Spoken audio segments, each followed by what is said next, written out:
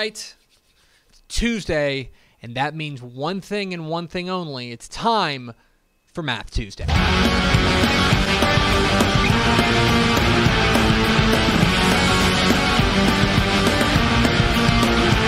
Math Tuesday. It's Math Tuesday. Here on Texas Football Today. Math Tuesday. It's Math Tuesday. Amazing. We are going to talk a little bit about what we're going to be doing this weekend. So tomorrow, we've got a show. We're going to do a show here on Texas Football Today. And then we're going to pack up the studio. Yeah. And then we're going to get in the car, and we're going to drive to College Station. Like we do around these parts. Drive to College Station to talk about and attend the state 7-on-7 tournament down there in beautiful Aggie Land. It's going on Thursday, Friday, and Saturday. Of course, you can stream for free a number of the games on TexanLive.com, thanks to our friends at the Texas Army National Guard. And I think I've told this story before, but I am a relative neophyte when it comes to 7-on-7. I was pretty skeptical about 7-on-7 for a long time, for the first probably half of my tenure here at Dave Campbell's Texas Football. Yeah.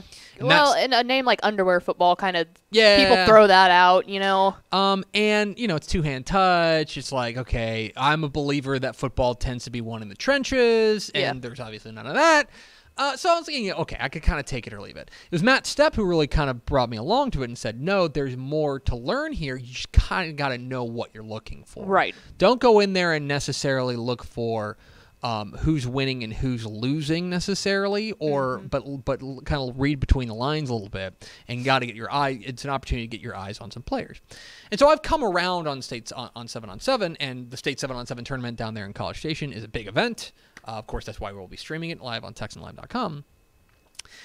But the real question that I think we get every single year is about, what does it mean? Like, why does it matter? What does it mean? Because, of course, everyone's like, well, being good at 7-on-7, what's that even mean for you in the fall? Because the fall is what matters. Right. If Hebron won the Division I 7-on-7 tournament last year, right? If you gave Hebron the opportunity to trade that 7-on-7 title in for a UIL state championship, they wouldn't even blink. December. That's not a conversation. It's just a yes. It's just a yes. So it's not some sort of replacement, and it's not some sort of meaning more than the fall season. But what it does is gives us an opportunity to get some eyes on some teams. And so really the question that we have every single year is, what are we looking at, and how can we use this to project forward into the fall? Now, I know what I'm looking for. I know I want to see, which defenses look like they're playing cohesive defense. I know I want to see which quarterbacks have really grown up. I want to see who has weapons. Yeah. You want to talk about a good place to evaluate defensive backs? Right. 7-on-7 is underratedly good for that. For sure. Things like that. Those are things I'm looking for. But ultimately, the question is it predictive of what we're going to see in the fall? Is it predictive of that? And so I did what I normally do on Math Tuesday. Math Tuesday. And I dove into the numbers, okay? Here is the overarching, I've got a piece up on TexasFootball.com right now. Here's the overarching thesis statement, okay? Okay. Winning at 7-on-7 has a high but not perfect correlation to winning during the Texas high school football season. That feels right. Okay. There is a correlation between being good at 7-on-7 and being good in the fall. So here's what I mean by that. And we're going to take the last 3 years as an example, it's the last 4 years, but it's the last 3 tournaments, okay? 2021, 2019, 2018. There wasn't a tournament in 2020 for reasons you can probably imagine. Okay. So there have been, if you didn't know, that there are 3 divisions in 7-on-7. There's Division I, which is 6A, 5A, and large private schools. There is Division II, which is 4A, 3A Division I, and small private schools. And then it is Division III, which is 3A Division II and below. So, like, if you're a 6-man school, if you want to play 7-on-7, put an extra guy on the field, you could. There are no 6-man teams in this year's tournament. But it's all broken down. As a result, there are 3 championship games every year. Yes. And so you have 6 finalists every year, which means over the course, follow me on this math, over the course of the last 3 tournaments, we have 18 finalists. Yes. Right? You with me so far? Yes. Okay. 18 finalists. Okay? Those 18 finalists, when the fall season rolled around, Of the same year. of that same year. Corresponding So, year. for example, last year, Hebron beat Lake Travis. Yes. So 2021 season for Hebron and Lake Travis is what we're talking about. The season that follows their 7-on-7 success. Every single one of them, all 18 of them, were playoff teams. Okay? That's good. 15 of the 18 won at least one playoff game. That's even 15 better. of the 18. And one of those, by the way, was Childress. Childress was a finalist last year in Division 3. You may remember they lost in the first round, rather in a huge upset last year. So that is on the other side of this. Furthermore, 17 of the 18 7-on-7 finalists finished with a winning record. The only exception was that Hebron team from last year, which went 5-6. 5-5, made the playoffs, lost in the first round. Here's the one that really gets to me, and the one that really speaks to me. The 18 7-on-7 finalists Okay. averaged 10.5 wins. Whew.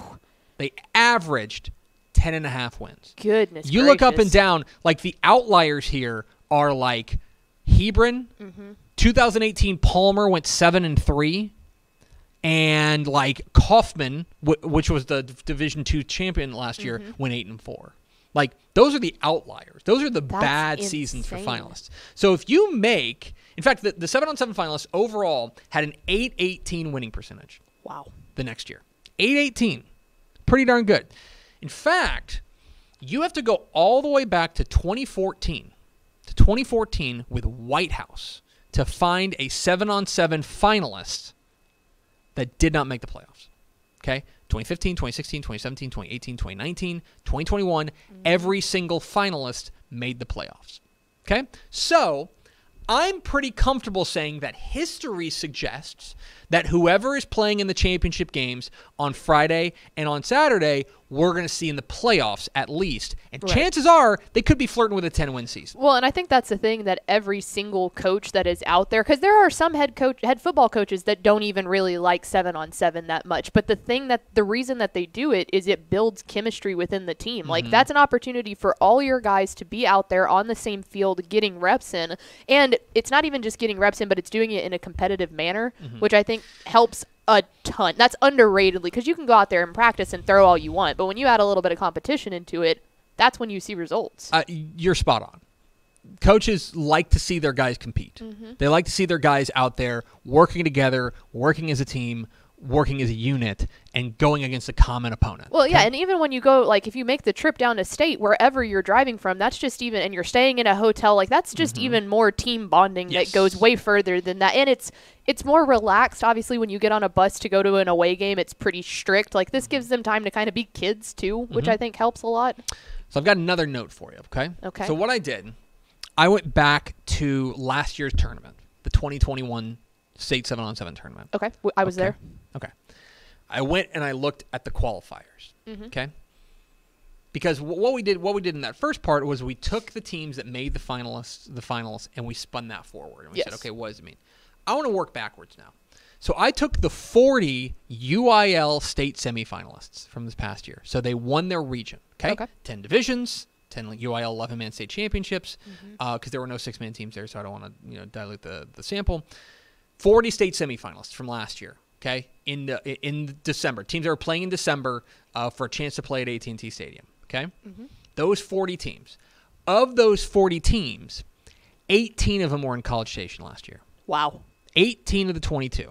Albany, Austin LBJ, Austin Westlake, Salina, China Spring, College Station, Cuero, Denton Guyer, Falls City, Franklin, Gunner, Hawley, Lake Travis, Lorena, South Lake Carroll, Stratford, Tyler, Chapel Hill, Wascom. All were in at the state 7-on-7 tournament last year. Now, you're probably thinking, okay, well, that's 22 that weren't there. And that is true.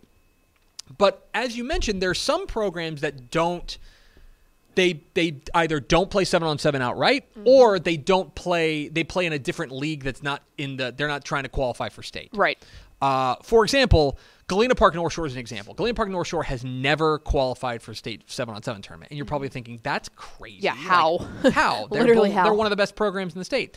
The reason is that they play 7-on-7, but they just basically play it to get better. Yep. They don't play in state qualifying tournaments. That's not a priority for them. Mm-hmm. There's other programs. For example, a state semifinalist from a year ago was Lubbock Roosevelt. Mm-hmm. Lubbock Roosevelt doesn't really have a reason to do 7-on-7 because their offense is so run heavy, and there's no reason to go out there and do the and well, that's and like you play said, the Franklin. game. I mean, they ran the SWAT team in the state championship game. Right. And so but that's an example. Gunner and Franklin they do participate. Yeah, and they're the wing tee and the pretty SWAT darn tee. good at it. And so, in a lot of ways, I look at this, and that is pretty striking to me. That almost half of the state semifinalists from a year ago were in the 128 team field at 7-on-7 last year. So what does this mean overall? I'm not here to tell you that every team that's going to be in College Station this weekend that we're going to see is going to have some incredible year. Right. I don't think that's the case. I don't think there's any guarantees here. But I do think that there is something to be said that being good at 7-on-7 and being good at 11-man football in the fall have some sort of correlation.